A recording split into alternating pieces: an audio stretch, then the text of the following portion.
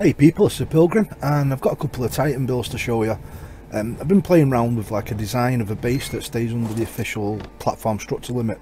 Thought that way you can have like crafting, electricity, beds, fridges, you know, all the good stuff that sort of makes it a real nomad base. The designer came up with uses dino doors for walls, so that way I think you're only using like 2 structures instead of 8.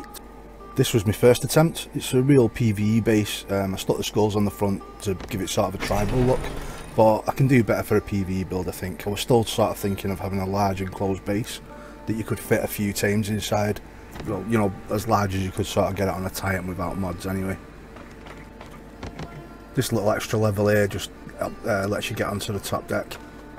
This little building on top took me over the build limit, but everything counts, and I did have like fridges and other things in here before. This next one was a lot quicker. I got the foundations nice and straight, playing around with pillars and fence foundations. I'll show you how to do that in a bit. I also used the hatch frames in the roof, and that saved on more structure points as well. I also found a way to make the hexagonal bit at the back a lot quicker and a lot easier, and a few less resources.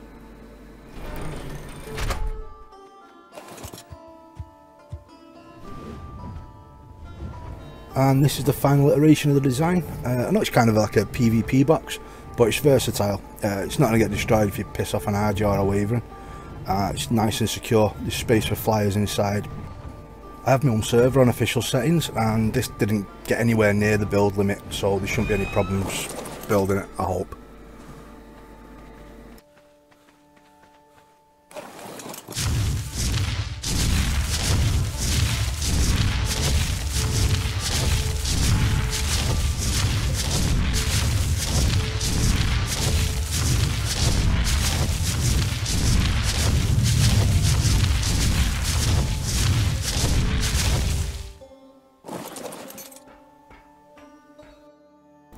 Right, the whole structure is metal, except for wood fence foundations are used to help snap the dino doors into place and to get the angles on the back section. Covered the whole front section with hatch frames this time, and I also dropped the foundations right into the platform like I said before. That should stop dinosaurs falling you know, through the foundations on the platform, hopefully. And then inside we have miniguns. Check that out, it's like a PvP battleship on a Titan. I left that section there open so you can access the Titan's inventory while you're inside, stocking full of gear, and you don't have to like waste space in the benches and stuff.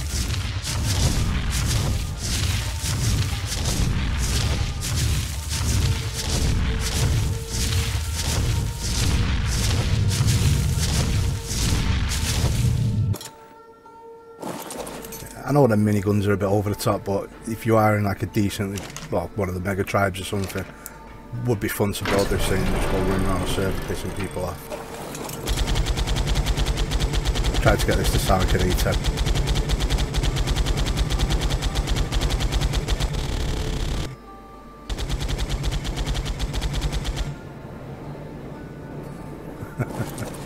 I just love that sound, man. It's awesome. I'm going to put some rockets in this one.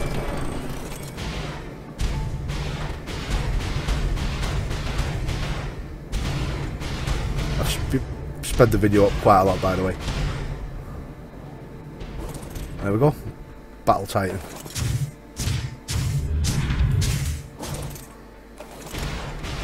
Oh, just finishing it off. But you get a general idea what this one's for. But like I said before as well, for PvE, it'd also be pretty awesome. Right, get on with the build now. I'll show you how to get this foundation set up.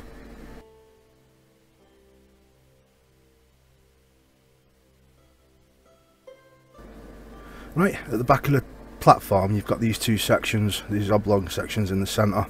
Basically the second one down, the one that's closest to you now, get a fire torch and put it exactly where I'm putting it now. It's like dead in the centre, gives you a good marker. Then you want to get a wooden fence foundation, line the back end up with this dark line you've got, and the front up with the torch, and that should get it dead centre for you. There you go.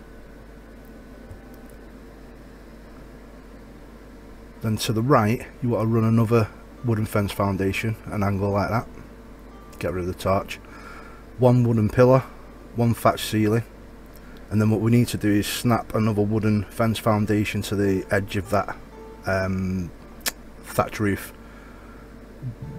The Dodger, they'll try and snap everywhere because you're on the Titan and it's moving and breathing.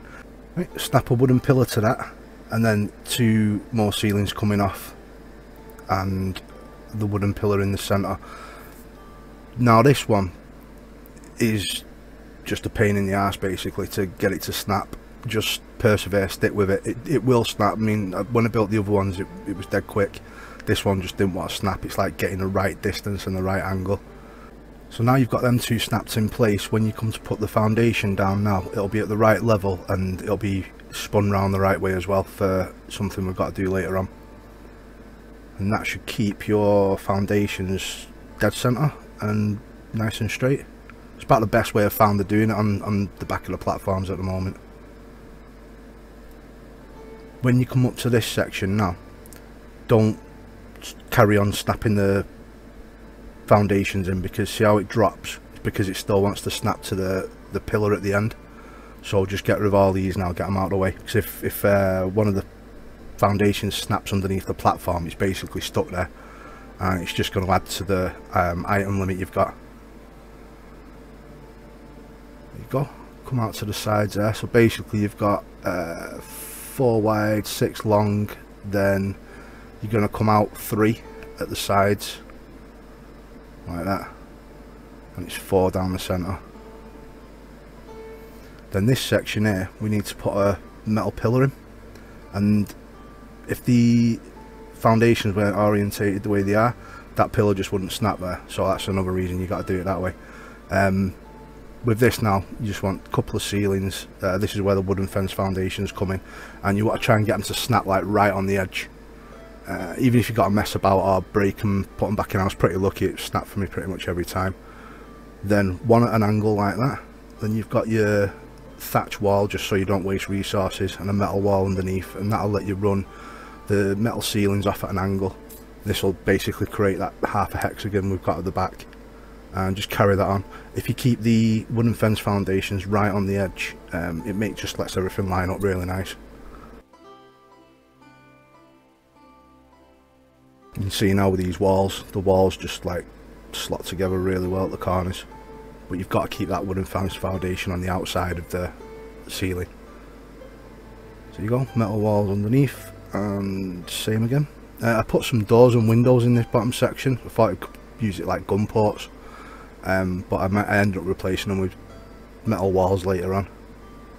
Just more secure really, and it saves on extra structure limit as well, putting windows and doors in everywhere. You see a few of them, even if you stood on the actual platform, they just flick everywhere, and it's every time the Titan moves as well. But like I said, just stick with it. Some bits will annoy you, but it's worth it.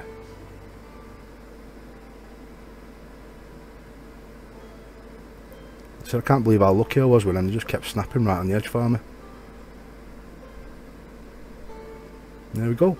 And if you keep them fence foundations right on the edge all the way along, this bit lines up perfect as well.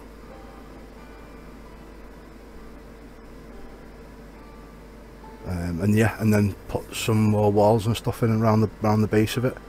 So I was putting doors and windows in just to give access and stuff like that, but it's really not needed. The whole base is made out of doors, so.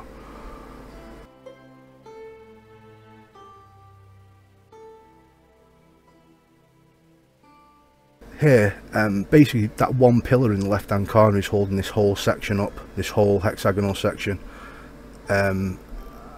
I did find if you snapped a metal pillar in at the corners, it did help, you know, to hold it to the actual structure. So you could destroy that one down there and it'd still stay standing. Other times, depending on how high the actual metal pillar was, if you destroyed that one pillar, the whole lot would collapse. So I just wanted to stick, you know, a couple of extras in just to double check that it was actually secured to the structure. But that should be cool.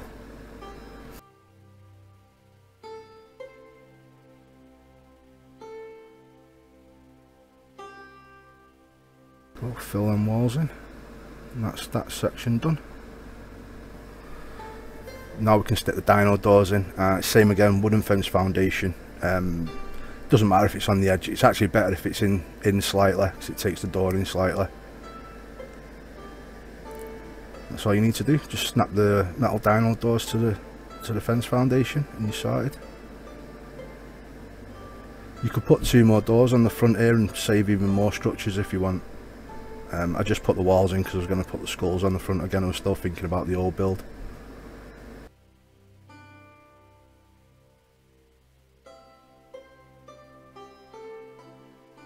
Here is just the section for basically where you're riding it, because you're kind of out in the open there, so I was going to build just like a little steel hut going around it. Get back to that later. We're just repeating what we did on the other side here, just with them wooden fence foundations again.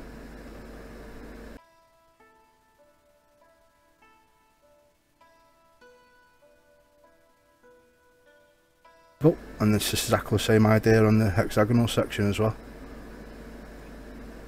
Just build them walls up there to fill in the gaps, 4 high.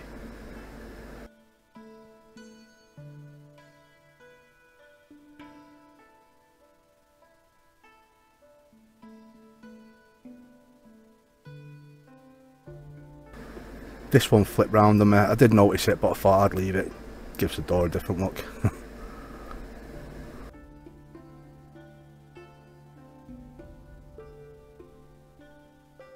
Right, so that's basically the main structure built.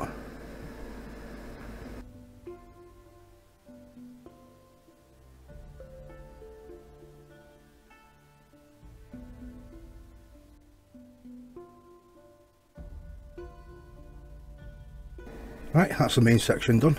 We can get the hatch frames on top now. This is dead easy, you just snap together. Just need 6 of them for this bit.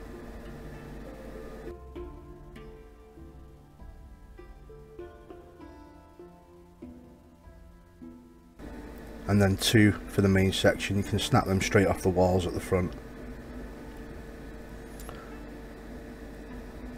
Yeah, the way it works, the ceiling's a bit off, but you can run walls along them bottom ones and then stick the ceiling in there, and then you're going to run a door frame there anyway, so you can't really tell it overlaps. And stick another wall in.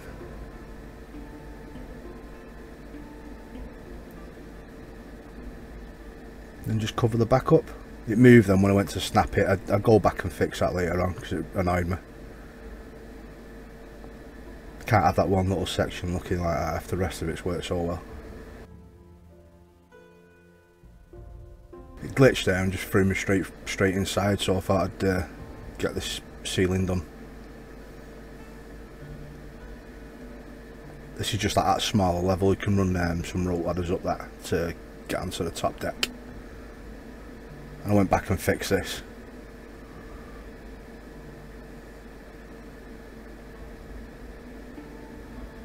It kept trying to snap. I think it's trying to snap to the door frame instead of the ceiling from the other side. Let's put a couple of metal ramps in either side, give it that sort of battleship look.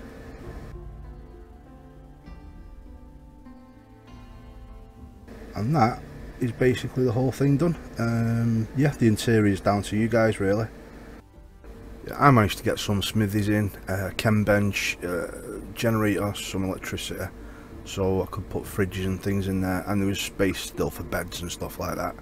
And like I said, I didn't hit the build limit, so you should be pretty good.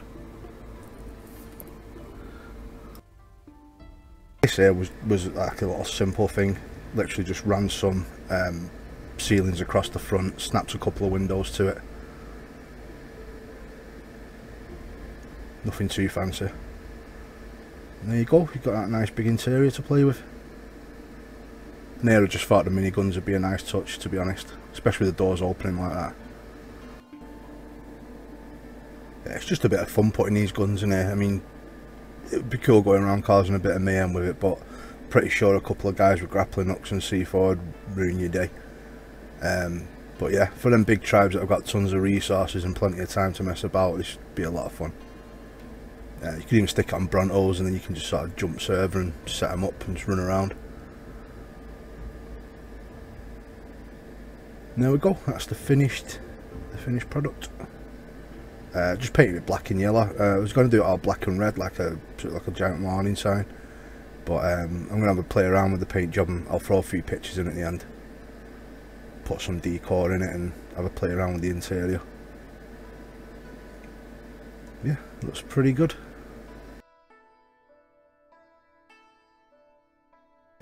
I had another thought about this thing. What I did was, see where the hatch frame is on the right hand side, I put ceilings in first, then snap the hatch frame to it and open the hatch frame up. It gives the Calicotherum a little bit of defence on its flanks. I was wondering if you put a bunch of Amphiloplora and them up there and put them on aggressive and turret mode, if you could just sort of walk around and they'd spit and just launch rocks off at everything. He's on aggressive now and he doesn't seem interested. He must be well too far out of range for what's on the floor. But you could always stick a few of your tribe mates on there. Free ammo.